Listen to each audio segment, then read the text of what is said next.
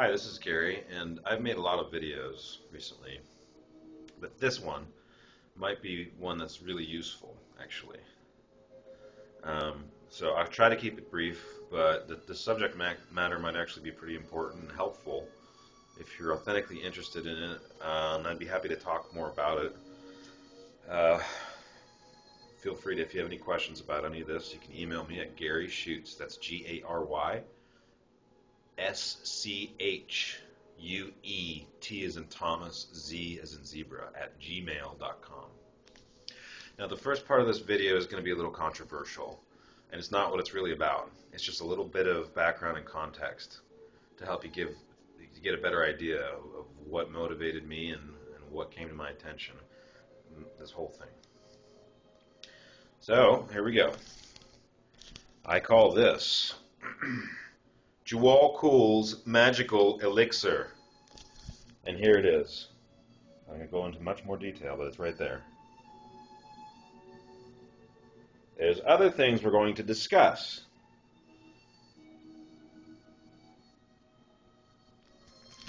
But that's the intro here. Now, this is Ascended Master Djwhal.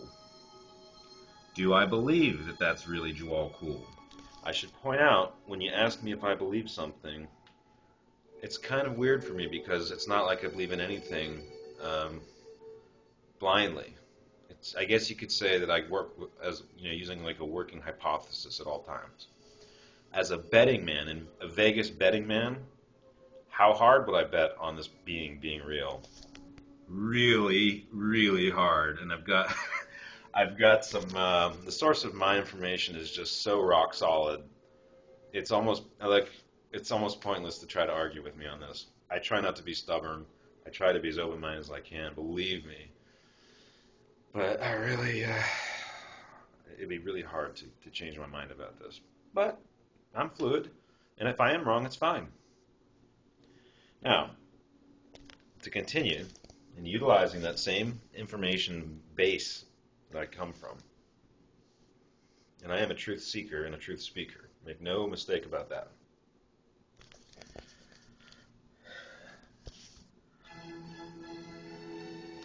Blavatsky. Highly controversial. Who's that? Some of you might say. Some of you might say, oh, that woman. Djwhal channeled through her around 1875-ish. Give or take some time there. A high-level initiate, I'm told.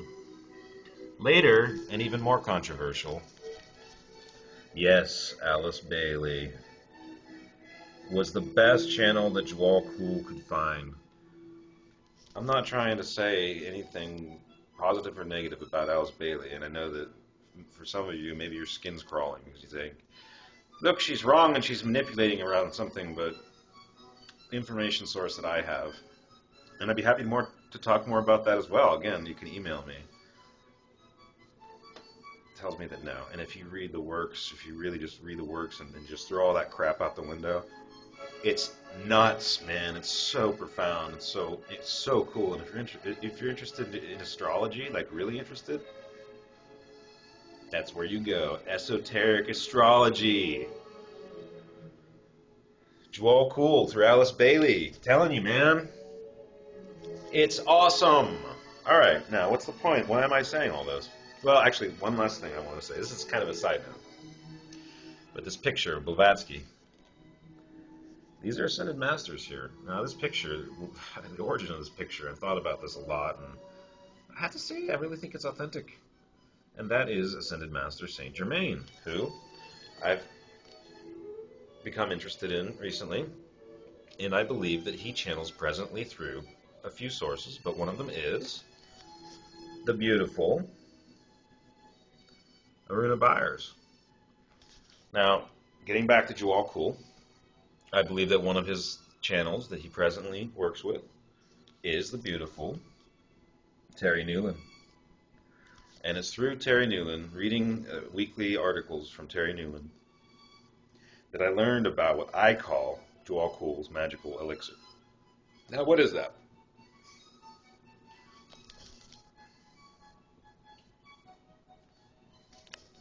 Well, I guess it started off after reading an article or two. And he likes to talk about vitamins and stuff. And I know that sounds crazy, but the dude is so wicked smart you have no idea. All right. CoQ10, some liquid colloidal minerals, some MSM, which is a sulfur. There's some 3 major components right there. Those components alone supposedly can increase the radius of your auric field by 40 feet, or whatever that's worth, right? But I thought, that sounds fun. So I was doing, let's do that. Then recently, he's been talking a little bit more about these things. Colloidal silver. I know, this is controversial too. Look, it's pretty safe. Just take what they recommend. You'll be fine. In fact, I have a sense that there's been some negative campaigning against colloidal silver because it's really awesome, is what it is. And that's the deal. Finally, and this is new, this just came in today, for me. Aconitum Napellus, also known as Wolvesbane. All right. And then there's one other thing that Djwhal really recommends. And if you've seen the movie called What the Bleep Do We Know, there's this scene where the Zen monk blesses water, and he shows the difference. They use a special camera and show how the water changes as a result of his blessings, or words even, negative words that are pasted on the water receptacle. Djwhal has mentioned this phenomena and recommended a particular apparatus. The person who was involved in that movie is behind this apparatus, as I understand it, and it's kind of expensive. It might take a kid all summer mowing grass to afford one of these. It looks super simple. I decided to get it after reading about it. I just thought I couldn't handle it. I want to get involved with that because I want to feel good. All right? I want to feel good, so I want to do everything I can to feel good. This shows how water can be, and often is. But then, after you spin it around in a vortex, or bless it, but really spin it around and around until it regroups itself and becomes imagine group consciousness and group orientation on a microscopic level. It becomes organized. And when it does, if you ingest that, it changes the way that your blood cells deal with the water. And there's an entire booklet on this that talks about all the different ways that this helps. And it might be like pure magic. And here's how it works, basically. This device is a very high-level device, by the way. It looks simple.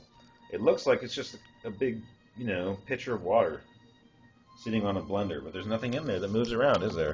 No, look, nothing at all. But, and I had to think about this for a while because it blew my mind.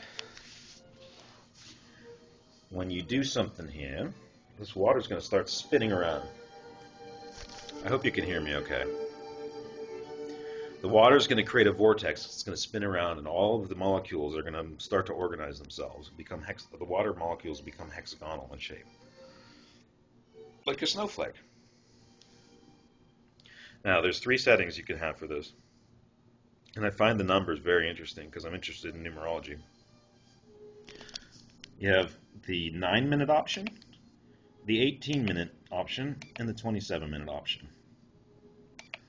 All 3, if you look at it from a numerological standpoint, add up to 9, which is the number for completion. 9, 18, 1 plus 8 is 9, and 27, 2 plus 7 is 9. Completion. You have 3 choices. You can either do the 9-minute version. Supposedly that's all it takes to get the water to look like this. But I like to do 18 minutes. I figure, they have 3 options. Let's do 18, and it's the number for courage anyway, and we can go on and on and on about numerology. This video is not about numerology, so I'll leave it at that. Here's how it works.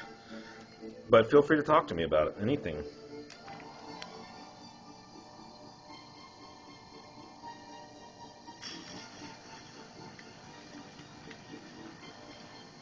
All right, so we're creating some hexagonal water, and I'm looking forward to it. So we're just going to go back really briefly through what is Djwhal Khul's magical elixir. Ultimately, it's hexagonal water. I don't think I made that crystal clear yet, but that's part of it. Hexagonal water, liquid colloidal minerals, CoQ10, MSM, colloidal silver, and Wolvesbane. Aconitum Napellus. Now again, this is the title of Djwhal Khul's magical elixir. That's my thing. I made that up, but I'm pretty sure this stuff's awesome. It's gonna help. All right, now I have added to this. There's things that I think is helpful to have. There's a few things I also take, and I wanted to talk about them briefly. B vitamins, a multi-B, especially if you get really stressed out a lot. I think it's really helpful for me. D, the God vitamin, especially if you don't get sun all the time, which I don't. Kelp, why? Because there's iodine in it. What's the deal with iodine? Don't we get that through salt? You know what? If you think about it, how much salt do you necessarily get every day? The kind that that you get from the shaker or whatever. I was doing some creeping about. Iodine is one of the things the human body can't produce by itself. So I thought, you know what? Even though it's in the multi, or claims to be in the multi, I got some kelp. Kind of just a CYA, which, if you don't know what that stands for, then send me an email. Garlic. It supports cardiovascular health, and it's cholesterol's natural enemy. I have some issues with, low-density fats and stuff. It makes sense to me. Obviously, again, the multi. I was sold on this the other day, but I've heard good things about probiotics. Got that. I have digestive issues all the time anyway, so it's good. And then finally, calcium, because I know that I'm not getting the recommended allotment. All right, now I'm going to tie this all up real quick, but I wanted to point out something really interesting for me. If you isolate a couple things here. The silver, the garlic, and the wolvesbane. All right? This is anti-shapeshifter, and anti-vampiric. Do I believe in werewolves and vampires? The answer is, surprisingly, essentially yes. I do. Not exactly probably the way that you might be thinking. Not werewolves as you might be thinking, but I do believe that you can get involved in some really weird stuff and invoke some really weird results, or just make some really weird stuff happen. I think I could, if anyone's interested in that topic, which I'm not recommending any kind of real interest in that topic, you could watch a movie or a documentary called Interview with an Ex-Vampire. It's, I believe there's 9 DVDs in it. I used to own it. Very interesting stuff. But to break it down into something useful, the silver basically goes after stuff like viruses and stuff. And a lot of times viruses have like an inorganic corollary component, inorganic, like an extra dimensional aspect to it that this works on. The Wolvesbane, according to Djwhal Khul, what it does is it goes to, at a cellular level, it takes the terror out of your cells. Fear and terror, it takes it out of your cells. And then garlic, even if it's just going to help me with my cholesterol, that's fine. But I'm guessing there's something to a lot of those old wives' tales. And I think that vampirism exists in all kinds of different ways. Anyway, I hope this was helpful in some way. I enjoyed it. Our hexagonal water is coming right up. We got the beautiful Terry Newland. We got me talking about vitamins and stuff. Me talking about Djwhal Khul, right?